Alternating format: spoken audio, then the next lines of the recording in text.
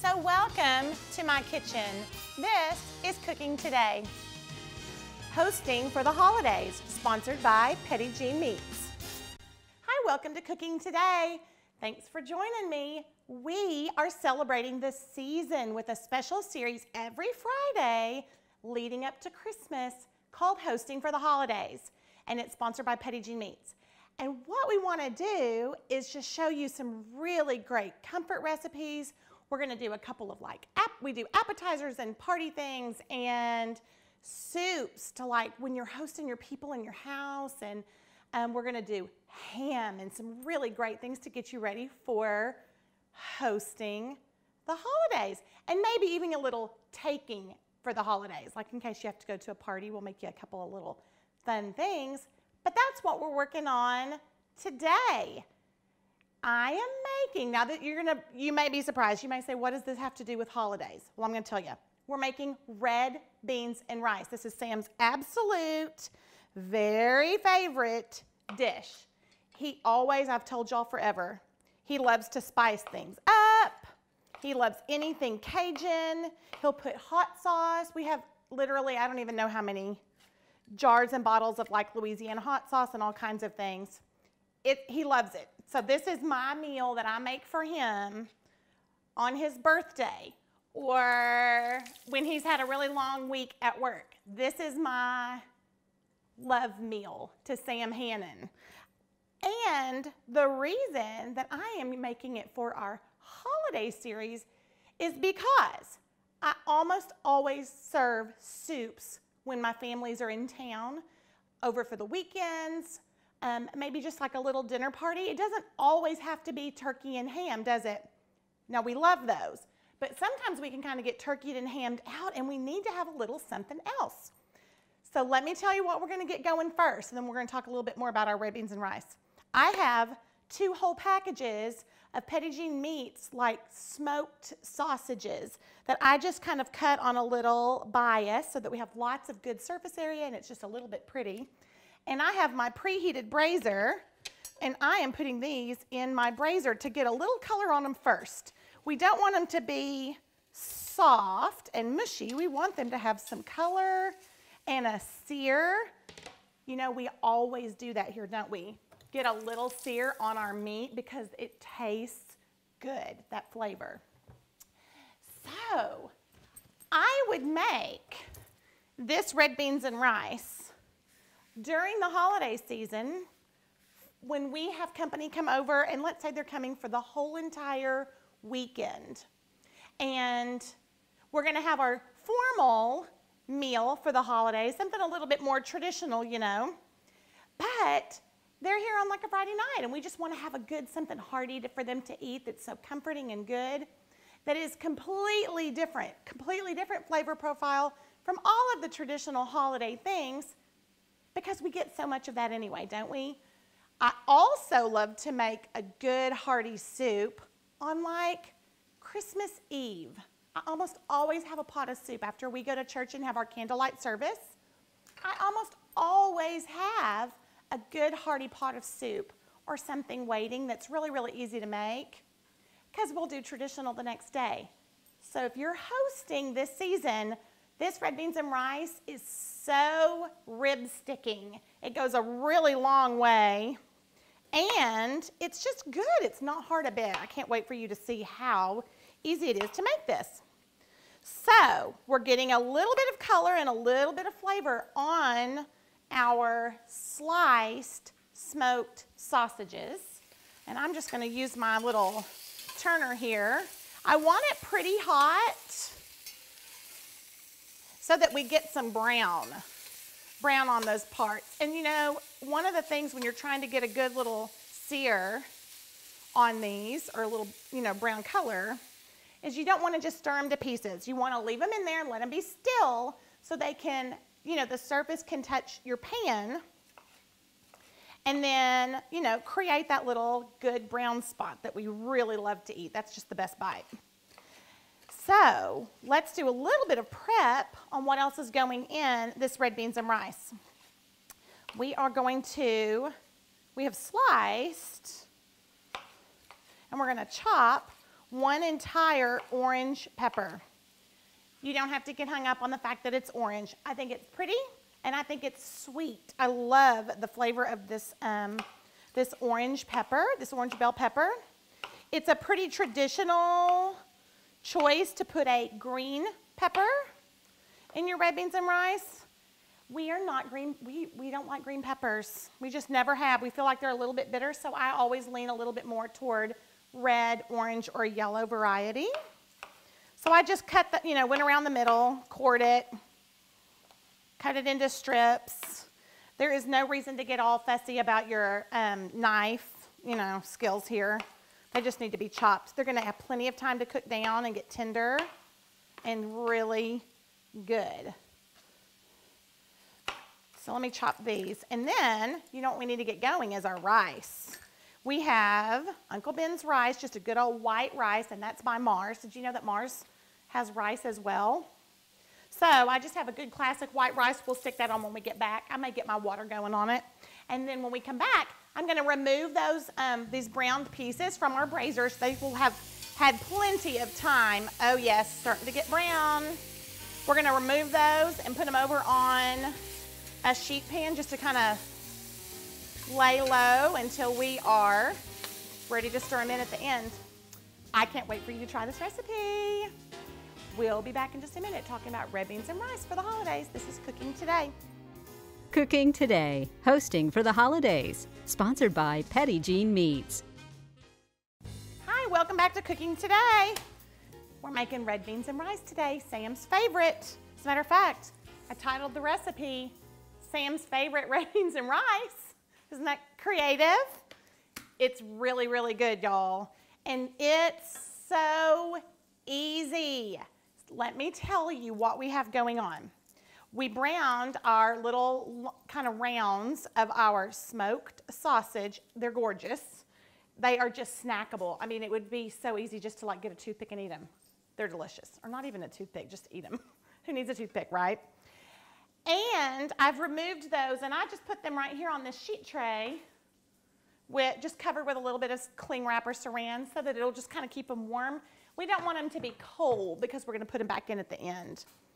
Then I got my Uncle Ben's rice going, and it is just follow the box, easy as that. You want about 1.5 cups to 2 cups, so I just went ahead with the 2-cup measurement on the box. And I have it simmering. Rice is such a piece of cake. It's a really nice filler too. Then I have 6 pieces of my Petit Jean bacon over here that I cut into the little little lardons is what it's called. But basically little strips. I've chopped it before I put it in my pan, and I'm letting those get crisp, which this is a little bit of my spin on red beans and rice. I love the bacon. I love that smoky flavor that it gives everything. It is such a good little crispy garnish at the very end. And what we're doing, the main purpose of making the bacon is because we're getting this fat out of the bacon, and that is gonna become our flavor base that we're gonna saute our little veggies in and all that. Y'all, it's so, so good. Okay, and then we have our chopped orange pepper. Could be yellow if you wanted. I like the orange. I have a couple of cloves of garlic. This is kind of up to you. It's up to taste. I'm giving it just a little chop. I had 1 big one and 2 itty bitty ones, so I'm going to go ahead and do all 3. Give that a little chop. I'm going to go check on my bacon real quick. And then we're only going to do about 1/2 of a yellow onion or so. Oh yeah, we're good. I'm going to take my strainer here and get these out. And so all I wanted to do is get those a little bit browned and then get that good grease on the bottom of my pan. Now, let me say this. If you do not have bacon, or you don't want the bacon pieces, or you want to cut this step out just for the sake of time, you could just start with a couple of tablespoons of bacon grease. If you just save your bacon grease, you should be saving your bacon grease. It's delicious. Get a little jar, let it cool, put it in there. especially for the holidays, because y'all, all good things that taste really good basically start with bacon, or at least bacon, you know, bacon fat. It's just the truth. Okay, I'm turning that temp way down. I don't want that to get too hot while I don't have any food in it. We would have a terrible fire. So you could skip the bacon step if you didn't want to go to that trouble. But I would encourage you to do the bacon. It's delicious. It's so good on the end. And again, this is a really soft, spoonable dish. So there's just something kind of good about having that tiny bit of crisp and really, really salty, smoky on it at the end as a little garnish for a little bit of extra flavor and texture. So you might try it. But save your bacon grease. Start right now because you really are going to need it by Thanksgiving and Christmas when you're doing your cooking. And if you need some, I probably have 58 jars. I should sell my bacon grease at my store. Wouldn't that be hilarious? Okay, so I only have about, I don't know, a quarter of an onion, half of an onion. I'm doing a half on this one because the onion was small. And so I'm just going to give it a little chop. Again, you don't have to be crazy precise on this. It doesn't matter. It's a hearty, rustic dish. I keep saying dish. I lean toward calling red beans and rice a soup. And I know some of them are soupier than others, but I actually saw a conversation from the folks at the station in Little Rock. We're on Twitter talking about whether chili was a soup or not. So I would kind of put this in the category of like a chili, kind of a hearty, spoonable dish / soup. Wouldn't you say? Oh, there it sounds. Doesn't that sound good? That is flavor, y'all, sizzling away. Okay, here's what we're gonna do. So simple. We've got our yummy little base here. I'm gonna saute my onion and my pepper first till they get a little bit tender. We're gonna throw in our garlic and just give it a little stir till we smell it. And then we're gonna go ahead and get some liquid on it. This is awesome. You're gonna love this. You're gonna make it for your people. It's comfort. You're gonna want a blanket on the couch. I believe it. This is Cooking Today. Cooking Today, sponsored by West Rock Coffee Company. Hi, welcome back to Cooking Today, making red beans and rice, Sam's favorite. And it's a great comfort dish to make for your people when you've got people coming and going over the holidays and things start to get so nice and chilly outside. It seems like it's has taken fall forever to finally get cold. Wasn't that like the longest, latest summer ever, those hot days? Oh, so we are making these for these good, cool, chillier days. And it's as easy as it can be. I have Uncle Ben's regular old white rice cooking on the stove. It's like recipe on the side of the box. It just simmers for about 20 minutes till it absorbs. Easy, easy, easy. So that's sitting on the side. We have browned, yummy petit jean meat like smoked sausages. We've crisped some bacon and reserved the fat so that we could saute our onion and pepper in that reserved bacon grease for great, great flavor.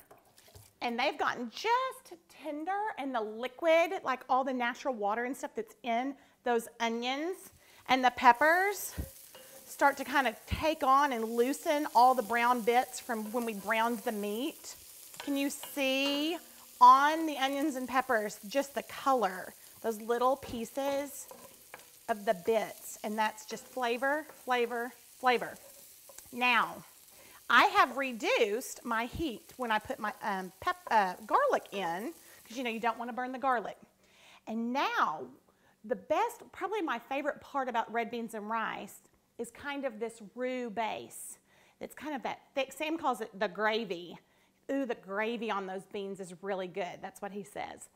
But you have to create that with a thickening agent, and that is flour. So here's where you put your flour in. This is so important.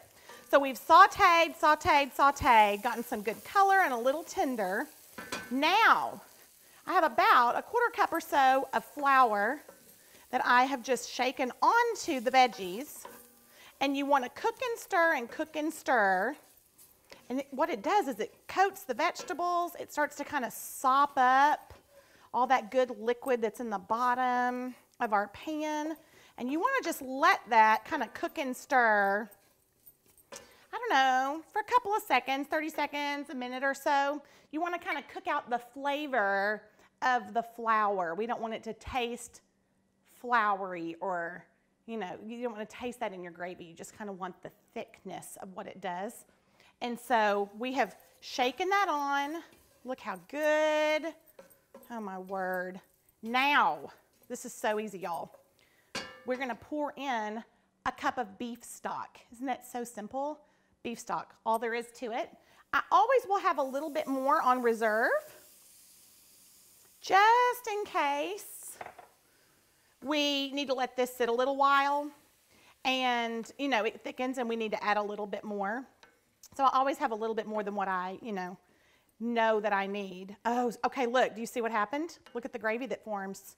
So you add the beef stock, it loosens even further all the bits on the bottom, and look how it works with the heat and the flour to create that base. Isn't it beautiful? Oh my gosh, y'all are gonna be so proud of this. You're gonna love this.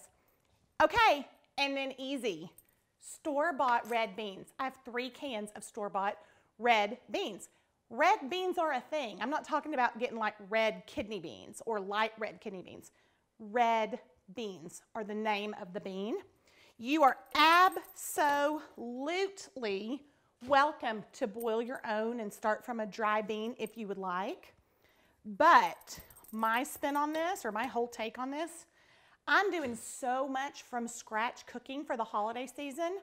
This is a really great, quick shortcut that is a time saver, isn't it?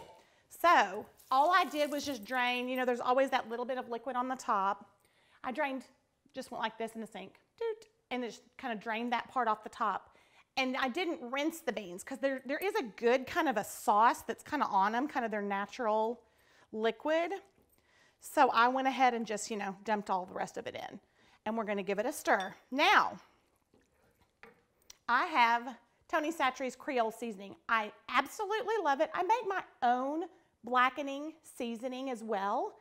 You can do that if you would like. But these are Sam's favorite black beans and rice, remember? And he is a Tony Chachere's guy. So I have a couple of teaspoons of Tony Chachere's. We like it hot. So I'm going to do about 2. You might start with 1 teaspoon and then add another one just to see. Y'all, look at this. Do you see how simple this is? Isn't this so easy? So I'm going to leave the lid off of my braiser. Make sure that this comes to a good little simmer. Stir in my seasonings. Throw in a pinch of salt or so, and then taste it. All we have left to do, check our rice, stir in our sausages that we browned at the beginning, and call it a day. Isn't that so easy? I can't wait for you to see this one at the end. This is Cooking Today. Iced tea, sponsored by Lipton. Hi, welcome back. We are wrapping up Sam's favorite red beans and rice, a wonderful, hearty, rich, easy bowl that you can make for your family this holiday season, or when you've got some company coming over and you just need something nice and warm. Look at this. Canned beans, a little bit of elbow grease because we sauteed some vegetables that we chopped, and then our rice is finished. You can add in, I usually do almost the whole thing, just about 2 whole cups of rice. I've tasted for seasoning. It's just really, really good. You need to hold on your salt until you get your seasoning put in, like your Cajun seasoning. And you're also adding in this really salty, savory sausage. Say that 3 times. And that's going to give you a lot of salt as well. So just watch before you just kind of go, seasoning crazy. So we've stirred in our rice. Look at this. Remember, we got that good flavor, those dark spots, and there's a little bit of good grease that comes right off of those. Grease is a good thing. It's Merry Christmas, Happy Holidays. We want We want the good stuff, y'all. We can all diet in January, can't we? Look. As a matter of fact, you could even use a turkey sausage. How about that? And then this actually becomes a really super healthy dish. Look, look, look. We're gonna stir in our sausage, spoon it into this bowl. I like a shallow bowl. Top it with our crispy bits of bacon. Look at this. And then a sprinkle of parsley, and that's it. This is comfort for your holiday season, y'all, in a bowl. Look at this. Pretty, pretty, pretty. Try this at home and love every bite. This is Cooking Today.